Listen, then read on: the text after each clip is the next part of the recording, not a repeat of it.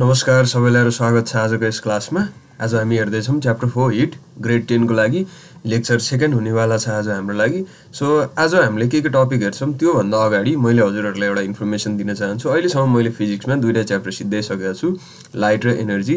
त्यो हेर्न चाहनुहुन्छ भने मैले माथि लिंक पनि दिएको छु र तल डिस्क्रिप्सनमा पनि लिंक छ। ग्रेड 10 एसई फिजिक्स भनेर हेर्न सक्नुहुन्छ। त्यसैगरी केमिस्ट्री र बायोलोजीको पनि हजुरहरुले हेर्न सक्नुहुन्छ ग्रेड 10 को लागि। So let's start today's class.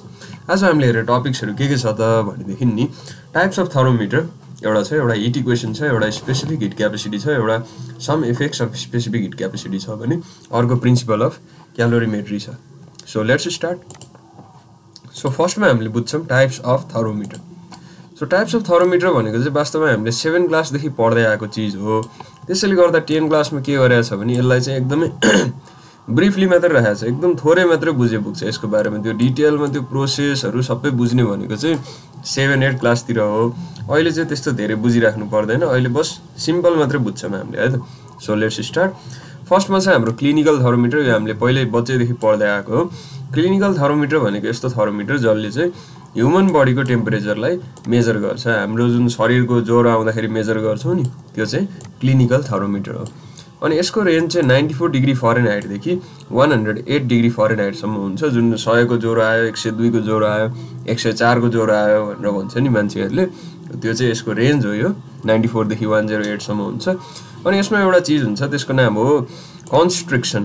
कन्स्ट्रिक्सन भने चाहिँ वास्तवमा के हो भने जस्तै यो थर्मोमिटर हो भने त्यहाँ अब आर्मीको फुटबल भइरहेछ, त्यहाँ मज्जाले गीत बजाएर फुटबल सुरु भइरहेछ यिनीहरुको ल। सो कन्स्ट्रिक्सन भने चाहिँ कस्तो भने यो थर्मोमिटर हो भने यहाँतिर यस्तो हुन्छ अनि एउटा यस्तो खालको कन्स्ट्रिक्सन हुन्छ। त्यो कन्स्ट्रिक्सन चाहिँ किन राखेको हो भने नि हामीले ह्युमन बडीको टेम्परेचर मेजर गर्यो रे। अब मेजर गरिसकेपछि त फेरि के हुन्छ, यो झर्न थाल्छ यदि कन्स्ट्रिक्सन भएन भने। त्यो कन्स्ट्रिक्सनले के गर्छ भने झर्नबाट चाहिँ हामीलाई बचाउँछ है त। सो यसको बारेमा हामीले बुझ्यौं। अब त्यसपछि यिनीहरुको गीत चाहिँ एकदमै ठुलो आएछ है, फुटबल खेलिरहेछन् अब के भन्नु ल। Laboratory thermometer. ल्याबोरेटरी थर्मोमिटर भनेको चाहिँ कस्तो भने साइन्स ल्याबमा युज हुने खालको थर्मोमिटर, जसले चाहिँ डिफ्रेन्ट किसिमको केमिकल्सहरुको टेम्परेचरलाई त्यसले मेजर गर्छ। त्यसपछि अर्को अहिलेको नयाँ छ त्यो डिजिटल थर्मोमिटर। डिजिटल थर्मोमिटरमा चाहिँ के हुन्छ भने एउटा थर्मिस्टर भन्ने कुरा हुन्छ, यस्तो खालको शेप हुन्छ अनि एउटा यस्तो हुन्छ अनि यहाँ एउटा हुन्छ, त्यसलाई भनिन्छ थर्मिस्टर। थर्मिस्टर भने चाहिँ के हो भने यसले चाहिँ वास्तवमा हाम्रो बडीसँग कन्ट्याक्ट हुन्छ र यसबाट चाहिँ मेजर लिन्छ अनि त्यसपछि हामीलाई यसले डिजिटल रिजल्ट दिन्छ। अब पहिलाको जस्तो एनालग रिजल्ट हैन, डिजिटल डिजिटमै देखाएर यसले रिजल्ट दिन्छ र यो चाहिँ 0 र 1 बाइनरीमा काम गर्छ, त्यसै यसलाई डिजिटल भनेर भनिन्छ है त। त्यसपछि अर्को एउटा छ, त्यसको नाम हो maximum and minimum thermometer. Maximum and minimum thermometer भने चाहिँ कस्तो भने नि म्याक्सिमम एन्ड मिनिमम थर्मोमिटर भने चाहिँ कस्तो भने नि यो एउटा यु शेपको थर्मोमिटर हुन्छ, जसले के गर्छ भने हरेक दिनमा समाचारमा आउँछ नि आज दिनको म्याक्सिमम टेम्परेचर यति थियो, 30 डिग्री सेल्सियस थियो भने मिनिमम 15 थियो भनेर समाचारमा आउँछ नि। हो त्यो समाचारमा भन्नको लागि चाहिँ यो थर्मोमिटरबाट चाहिँ हामीलाई थाहा हुन्छ। म्याक्सिमम एन्ड मिनिमम थर्मोमिटरले चाहिँ दिनको सबभन्दा तातो र सबभन्दा चिसो टेम्परेचरलाई हामीलाई भन्ने काम गर्दछ। सो यसको बारेमा चाहिँ हामीले 10 क्लासमा एकदम डिटेलमा बुझ्नु पर्दैन, यसरी हल्का बुझे पुग्छ है। So let's move on to next. That is hit equation which is the very very important thing. 10 को सबभन्दा इम्पोर्टेन्ट चीज यो हो। अब हिट इक्वेसनले के भन्छ भने नि जस्तै यो हिट भन्ने चीज छ नि, यो हिट भन्ने चीज चाहिँ दुईटा चीजमा भर पर्छ अरे के। अब एउटा म एक्जाम्पल दिन्छु है त। जस्तै एउटा भाँडा छ, त्यसमा यति पानी छ, एउटा अर्को ठुलो भाँडा छ, त्यसमा यति पानी छ भने यसलाई तताउनलाई धेरै हिट एनर्जी लाग्छ कि यसलाई तताउनलाई धेरै हिट एनर्जी लाग्छ? ठुलोलाई तताउनलाई धेरै लाग्छ। भन्नुको मतलब यसबाट हामीले बुझ्यौं यदि मास धेरै छ भने हिट एनर्जी पनि धेरै चाहिँदो रहेछ, मास थोरै छ भने हिट एनर्जी पनि थोरै चाहिँदो रहेछ। भन्नुको मतलब यसलाई डाइरेक्टली प्रोपोर्सनल टु मास भनेर मजाले भन्न पाइन्छ। Q is directly proportional to मास भनेर भन्न पाइयो, फर्स्ट पोइन्ट। अनि सेकेन्ड पोइन्ट के हो भने जस्तै एउटा पानी छ, अर्को पनि पानी छ। एउटा पानी चाहिँ मनतातो मात्रै गर्नु पर्यो, एउटा पानीलाई चाहिँ पुरै बोइल गर्नु पर्यो भने यसलाई मनतातो गर्नु परिरहेको छ, यसलाई बोइल गर्नु परिरहेको छ हैन। सो मनतातो गर्ने बेलामा चाहिँ टेम्परेचर कति राइज गर्नुपर्छ, थोरै राइज गर्नुपर्छ, लाइक 50-60 डिग्री सेल्सियस भनौँ न। 60 डिग्री सेल्सियससम्म पुर्यायो भने मनतातो हुन्छ भने 100 डिग्री सेल्सियससम्म पुर्यायो भने चाहिँ त्यो के हुन्छ, उम्लिन्छ। भन्नुको मतलब म एउटा क्वेसन सोध्छु हजुरहरूलाई, यदि मैले दुईटैलाई हिट दिएँ भने कुन काम चाँडो हुन्छ, भन्नुको मतलब कुन चाहिँलाई थोरै हिट चाहिन्छ। यसलाई थोरै हिट भए पनि पुग्छ, पानी मनतातो बनाउनको लागि थोरै बेर तताए पनि पुग्छ, तर बोइल गर्नुको लागि के गर्नुपर्छ, धेरै बेर तताउनु पर्छ। त्यो भन्नुको मतलब धेरै टेम्परेचर बढाउनको लागि हिट पनि धेरै चाहिँदो रहेछ है। यसको कन्क्लुजन भन्दैछु म अब, यिनीहरूको गीत चाहिँ एकदमै ठुलो आइरहेछ। सो यो जुन हिट छ यो चाहिँ डिफरेन्स इन टेम्परेचरसँग डाइरेक्टली प्रोपोर्सनल हुन्छ। यसको मतलब के हो भने जति धेरै टेम्परेचर चाहियो त्यति नै धेरै हिट पनि चाहिँदो रहेछ। लाइक 5 डिग्री सेल्सियसबाट 10 डिग्री सेल्सियससम्म बढाउनको लागि धेरै हिट चाहिन्छ कि 5 बाट 100 सम्म पुर्याउनको लागि धेरै चाहिन्छ? ल हजुरहरू गेस गर्नुहोस् त के को लागि धेरै चाहिन्छ होला? यसको लागि धेरै चाहिन्छ, किनभने यो डिफरेन्स धेरै छ, यो डिफरेन्स थोरै छ, त्यसैले त्यसलाई भनिन्छ डिफरेन्स इन टेम्परेचर। सो दुईटा पोइन्ट हामी एकदमै क्लियर भयौँ। एउटा पोइन्ट के हो, हिट भन्ने चिज माससँग डाइरेक्टली प्रोपोर्सनल हुँदो रहेछ, मास बढ्यो भने हिट पनि बढ्दो रहेछ। अनि अर्को कुरा डिफरेन्स इन टेम्परेचर बढ्यो भने पनि हिट बढ्दो रहेछ है त। यो दुईटा चिज हामीले बुझ्यौँ। अब बुझेको कुरालाई सिम्बलमा लेखौँ यसरी, Q is directly proportional to m dt हैन। अनि m dt भइसकेपछि हामीले के गर्न मिल्छ भने जहिले पनि यस्तो साइनलाई हटाएर इक्वल टु लेख्नको लागि नि हामीले एउटा प्रोपोर्सनालिटी कन्स्टेन्ट राख्नुपर्छ। त्यो प्रोपोर्सनालिटी कन्स्टेन्ट भनेको चाहिँ s हो। हामीले s के मान्यौँ, यहाँ प्रोपोर्सनालिटी कन्स्टेन्ट मान्यौँ। त्यो मानिसकेपछि हाम्रो इक्वेसन आयो Q equal to sm dt।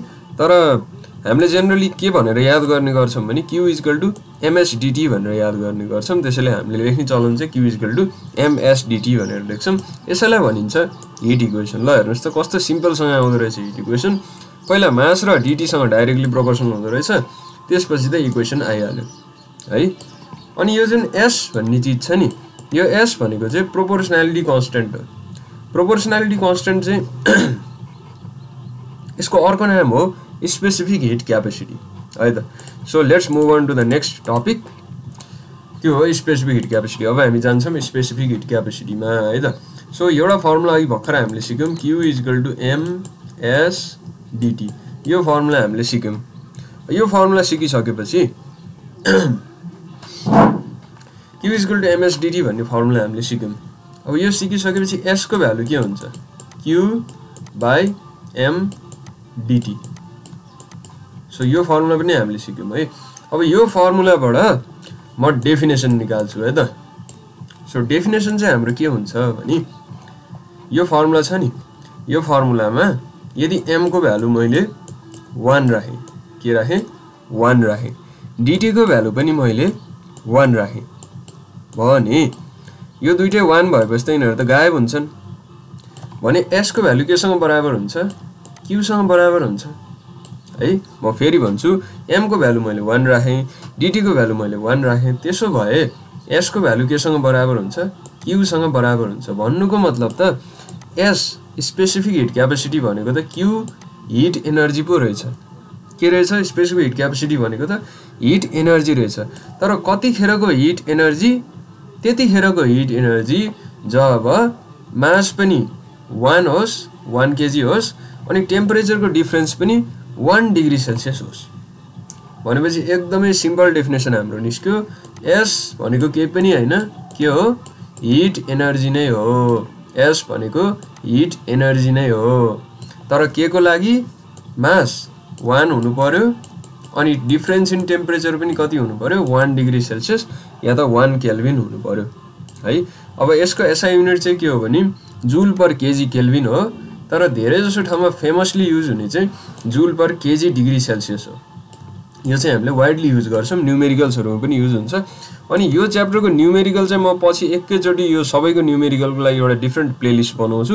त्यसमा चाहिँ म सबैको न्युमेरिकल हाल्दिन्छु, फिजिक्सको च्याप्टर 1 च्याप्टर 2 अनि च्याप्टर 4 अनि लाइटको पनि अलिअलि हाल्दिन्छु। म सबै न्युमेरिकललाई म चाहिँ एउटा प्लेलिस्ट नै छुट्टै बनाउँछु है त। अहिलेको लागि चाहिँ यो थ्योरीको क्लास मात्रै भएर मैले यसमा न्युमेरिकल्सहरु राखेको छैन। अब त्यसपछि अर्को एउटा चीज हामीले सिक्नुपर्छ, त्यो के हो भने बल्ल बन्द भएको छ यिनीहरुको गीत। Water has the highest specific heat capacity as compared to other general materials. हामीले संसारमा जति पनि चीजहरु देख्छौं नि तिनीहरु मध्ये यो जुन वाटर छ नि, वाटरको चाहिँ सबभन्दा धेरै स्पेसिफिक हिट क्यापेसिटी हुँदो रहेछ रे के भनेर हामीले बुझ्यौं। अब यसपछि यसको युज के हो त त्यो हामी हेर्छौं है त। सो यसको इफेक्ट्स हामीले हेर्छौं। फर्स्ट चीज के भनिरहेछ भने water is used to Kul engines of the vehicles है। अब एउटा गाडी हुन्छ, गाडी गुडिसकेपछि त्यसको जुन इन्जिन हुन्छ नि त्यो इन्जिन तातो हुन्छ। अब त्यो इन्जिनलाई चिसो पार्नको लागि कुन चाहिँ लिक्विड हाल्ने त, वाटर नै किन हाल्ने त।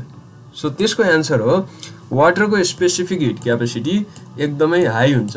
फर्स्ट चीज त्यो भन्नुको मतलब यदि हामीले यसमा पानी हाल्यौं भने त्यो पानीको जुन टेम्परेचर छ नि त्यो चाहिँ चाँडो राइज अप हुँदैन के भन्नुको मतलब। यदि अरु लिक्विड हाल्यो भने त्यो अरु लिक्विड चाहिँ एकदमै चाँडो तातो हुन्छ, तर पानी चाहिँ एकदमै ढिला तात्छ। हामीले सानैदेखि पढ्दै आएको छौं नि त्यो ल्यान्ड ब्रिज सी ब्रिजमा पनि पानी चाहिँ एकदमै ढिला तात्छ तर जमिन चाँडो तात्छ भनेर चाहिँ हामीले पढाएको थियौं नि। भन्नुको मतलब स्पेसिफिक हिट क्यापेसिटी धेरै छ भन्नुको मतलब त्यसलाई तताउनको लागि एकदमै धेरै हिट एनर्जी चाहिन्छ के, त्यसको मतलब त्यो हो। त्यसैले गर्दा इन्जिनमा चाहिँ पानी हाल्यो भने के हुन्छ, त्यो धेरै बेरसम्म तातो नभइकन त्यसले चाहिँ इन्जिनलाई चिसो पारेर राख्छ है। अरु हाले भए त्यस्तो गर्न सक्दैन थियो। अर्को कुरा के हो भने वाटरले चाहिँ कोल्ड क्लाइमेटमा यो खानेकुराहरु छ नि त्यसलाई स्टोर गरेर राखिन्छ रे के पानीमा। जस्तै फलफुल सलफुल छ भने त्यसलाई चाहिँ पानीमा डुबाएर राखिन्छ रे के एकदमै चिसो त्यो बरफ सरफ हुने ठाउँमा चाहिँ। किन रे भनेदेखि नि यदि यो फलफुललाई यतिकै बाहिर छोड्दियो भने यो फलफुल एकदमै चाँडो चिसो हुन्छ, किनभने यसको त स्पेसिफिक हिट क्यापेसिटी कम छ। तर वाटरको के छ, वाटरको त बढ्ता छ। त्यसैले वाटर भित्र राखिदियो भने चाहिँ यो वाटर चाहिँ हुनको लागि पनि एकदम धेरै टाइम लाग्छ के, तात्तिनको लागि पनि एकदमै टाइम लाग्छ। वाटर चाहिँ सेलाउनलाई पनि टाइम लाग्ने, तात्तिनलाई पनि टाइम लाग्ने। सो त्यसले गर्दाखेरि यो जुन हामीले एप्पलहरु यहाँ राखेका छौं नि खानेकुराहरु यहाँ भित्र राखिसकेपछि चाहिँ यो चाँडो यो मतलब ढिलासम्म चाहिँ सेलाउँदैन है। भन्नुको मतलब के भने जस्तै अब अर्को एउटा एक्जाम्पल लिउँ न। जस्तै अब अर्को एउटा फलफुल छ अरे, कुनै एउटा फ्रुट छ अरे, त्यो फ्रुटलाई बाहिर यतिकै राख्यो भने के हुन्छ, त्यो त चाँडो सेलाउँछ। तर पानी भित्र राख्यो भने के हुन्छ, पानी त ढिला सेलाउँछ। त्यसले गर्दाखेरि यो फ्रुटलाई यहाँ भित्र राखिसकेपछि चाहिँ यो एकदम चिसो नभइकन हामीले खान पाउँछौं के, नर्मल टेम्परेचरमा हामीले खान पाउँछौं। त्यही भएर यसरी कोल्ड ठाउँमा चाहिँ यसरी स्टोर गरेर राखिन्छ। अर्को कुरा के हो भने यो जुन डेजर्ट छ नि, डेजर्टको नाइट चाहिँ एकदमै चिसो हुन्छ रे, राति एकदम चिसो हुन्छ अनि दिउँसो चाहिँ एकदमै तातो हुन्छ रे के डेजर्टमा। त्यस्तो किन त, हाम्रो यहाँ काठमाडौँतिर त त्यस्तो हुँदैन। किनभने नम्बर 1 चीज डेजर्टमा पानी छैन। डेजर्टमा पानी नभइसकेपछि डेजर्टमा स्यान्ड मात्रै धेरै हुन्छ। स्यान्डको स्पेसिफिक हिट क्यापेसिटी एकदमै कम छ। भन्नुको मतलब जब बिहान घाम लाग्छ त्यो एकदम चाँडो तात्तिन्छ अनि दिनभरि एकदमै गर्मी हुन्छ। अनि त्यसपछि जब राति हुन्छ नि, राति यदि पानी भइदिए भए के हुन्थ्यो, पानी भइदिए भए त एकदमै ढिला मात्रै सेलाउँथ्यो। तर यो जुन जमिन छ त्यो चाहिँ एकदमै चाँडो सेलाउँछ र 1-2 घण्टामै एकदम चिसो हुन थालिहाल्छ रात पर्ने बित्तिकै। अनि राति चाहिँ एकदमै चिसो हुन्छ डेजर्टमा है त। त्यो कारण चाहिँ यो हो। अब हामीले सानैदेखि पढिराखेको सी ब्रिज र ल्यान्ड ब्रिज। अब सी ब्रिज र ल्यान्ड ब्रिजको कथा त हामीलाई 7 क्लासदेखि थाहा छ, त्यही पनि एकचोटी म भनिदिन्छु है त। यो सी हो, यो ल्यान्ड हो। दिउँसोतिर के हुन्छ भने ल्यान्ड एकदमै चाँडो तातो हुन्छ, यहाँ हट एयर आउँछ। अनि सीमा के हुन्छ, सी चाहिँ कुल नै भइरहेको हुन्छ किनभने पानी तात्नलाई त एकदम धेरै टाइम लाग्छ। त्यसो भए यहाँबाट यतातिर अहिले हावा चल्छ दिउँसोतिर, यसलाई भनिन्छ सी ब्रिज। सीबाट हावा चल्नेलाई चाहिँ सी ब्रिज भनिन्छ है। सीबाट हावा गइरहेको छ ल्यान्डतिर भने त्यसलाई भनिन्छ सी ब्रिज। अब राति चाहिँ के हुन्छ भने नि, अब म यसलाई स्क्रिन क्लियर गरिदिन्छु। राति चाहिँ यो सी र ल्यान्ड हो भने अब रात यो दुईटै तातिरहेको हुन्छ दिनभरिमा। तातिसकेपछि यो जुन सी को पानी छ नि त्यो चाहिँ ढिलासम्म पनि नसेलाइकन बस्छ, यतिकै बस्छ भने ल्यान्ड चाहिँ एकदमै चाँडो चिसो भइहाल्छ। त्यो भन्नुको मतलब यो जुन यसको एयर कस्तो भयो, कोल्ड भयो, यसको एयर कस्तो भयो, हट भयो। अब यहाँबाट यतातिर चाहिँ हावा चल्न थाल्छ है, अनि यो हावा चलेकोलाई चाहिँ भनिन्छ ल्यान्ड ब्रिज है त। So these are very very important things which we studied. Now let's move on to the next and our last topic, that is the principle of calorimetry. So principle of calorimetry ले चाहिँ के भन्छ भने एकदम simple चीज भन्छ, दुईटा body छ अरे, एउटा एकदमै तातो एउटा एकदमै चिसो, यसले यसलाई हिट दिन्छ भन्नुको मतलब यसले हिट लस गरिरहेछ, यसले हिट गेन गरिरहेछ है भन्नुको मतलब। अब एउटा चीज हामीले बुझ्नुपर्छ, यसले जति लस गर्छ नि यसले त्यति नै गेन गर्छ। म एउटा एक्जाम्पल दिन्छु, जस्तै एउटा मान्छे छ अरे, अब त्यससँग 100 रुपैयाँ छ अरे, 100 रुपैयाँ छ भनेदेखि त्यसले पसल गएर 100 रुपैयाँको सामान किन्यो भने यसले जति पैसा यसलाई दिन्छ नि पसलेले त्यति नै पैसा पाउँछ भने जस्तै हो के। यसले लस गरेको पैसा पनि 100 रुपैयाँ, पसलेले गेन गरेको पैसा पनि 100 रुपैयाँ। So hit gain is equal to hit loss नै हाम्रो प्रिन्सिपल अफ क्यालोरीमेट्री हो। सो यसको फर्मुला, हिटको फर्मुला के हुन्छ एमएसडिटी, हिट लसको फर्मुला पनि के हुन्छ एमएसडिटी।